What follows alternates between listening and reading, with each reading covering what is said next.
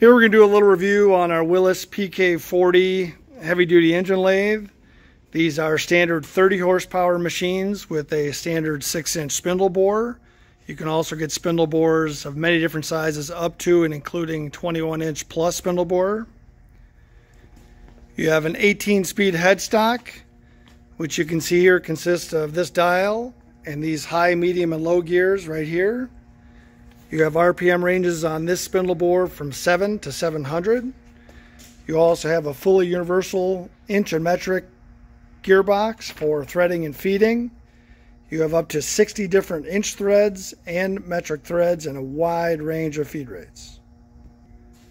Machines have a very heavy tailstock, as you might imagine, with multiple locks, including this lever right here, including 2 tie-down bolts there, and also a lock for the spindle races right there.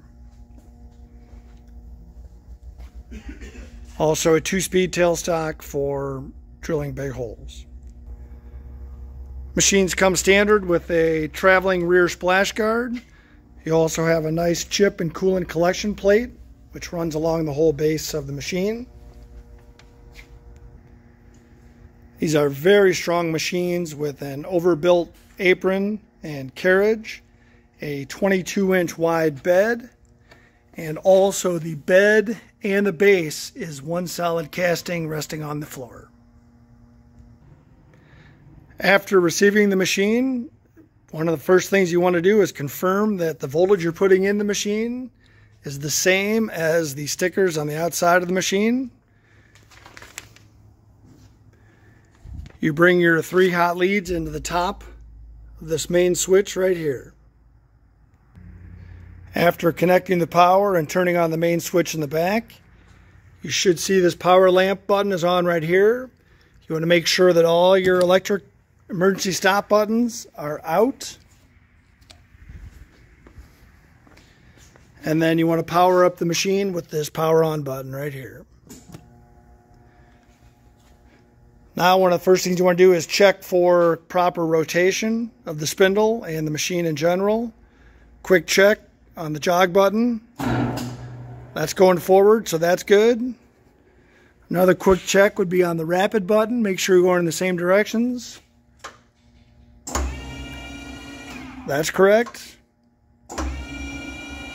Alright, so that tells you your machine is phased correctly. Now we'll show just a quick little threading example. We have the machine set up at 105 RPM. You can see the high, medium, low is right on the medium position. So up here, medium position is going to be running at 105 RPM. If you had it at high, you'd be running at 540 and low at 22. Now we're at 105. We got it set up for 11 threads per inch, I believe, which is BDE 5 an inch. So you get all your levers set up in the correct positions. BDE, inch feed rate. Have that wheel at number 5, and now you're in the threading lever, and you should be good. We're going to turn the spindle on. Now these machines are a little different just due to the size and the feedback that our factory's gotten over the years. These are very popular in the oil field, and there's a lot of heavy threading done there. And on these machines, we have the thread dial and the threading gauge lever on the left-hand side of the apron. This way, the operator can see the lineup of the tool, lines up very nicely with the thread dial and the threading lever, versus on most lathes, trying to do it from this side and then seeing where the tool is very difficult. So this one, it's all in line. We have it set up. When you're ready, you engage this lever, and now you're threaded.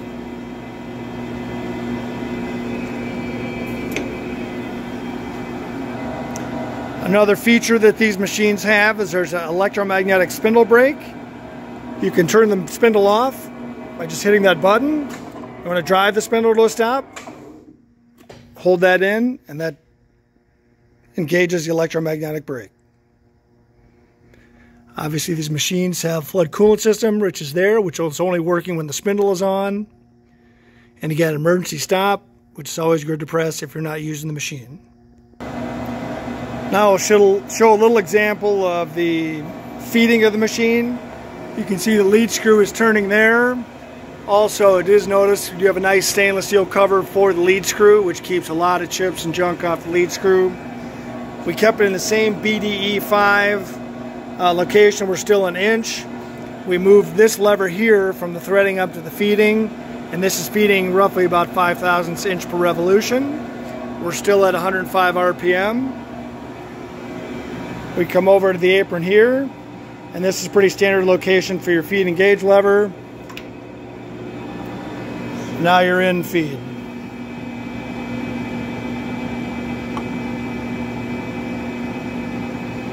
And you can take it out by hitting this up, or you also have some dogs. There are a couple of these on the bottom of the bed, which work in conjunction with this limit switch, which will also kick the machine out of power feed. A very nice feature of these machines, they do have a 6-way power feed. That's the carriage, the cross slide, and the compound slide. We're still in that same power feed. You can see that's going to be running longitudinally. If you want to run the cross feed, now your cross feed is feeding. If you want to run the compound, now you can see your compound is feeding. And in similar fashion, you have the same controls that are on the apron here, which can be very convenient for the operator. Again, the stop, and that also has the electromagnetic stop. Stops it right now. Here we show the rapid working for the entire carriage.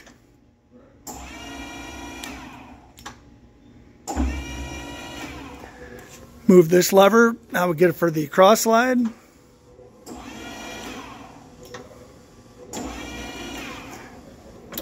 And move it down here for the top slide, or compound slide.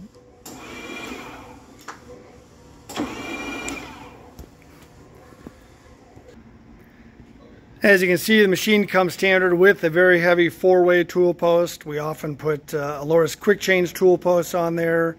We have multiple steady rests available, taper attachments, multiple 3, 4, 6 jaw chucks, hydraulic copy systems, semi-automatic turning and threading cycles. As I said, larger spindle bores. This chuck guard here is standard. What it does when it's open, it disables the spindle.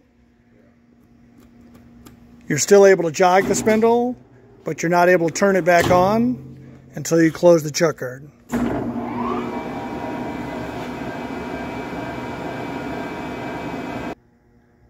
Thanks again for your interest in the Willis PK Lathes. We hope to hear from you soon.